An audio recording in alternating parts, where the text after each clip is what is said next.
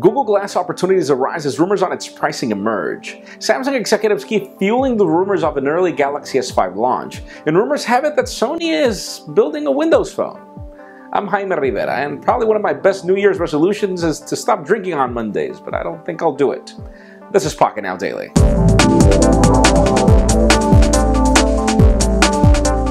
Let's start today off with some official news as Samsung has just unveiled their second-generation Galaxy camera.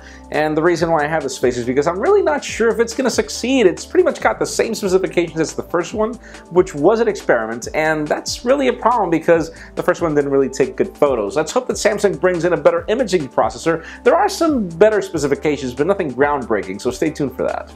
And speaking of Samsung, company executives keep teasing on a possibility of an early Galaxy S5. We usually get an Unpacked event in May, but as it turns out, the company's executive VP has just talked to a South Korean news agency, and according to his reports, we can expect the Galaxy S5 to launch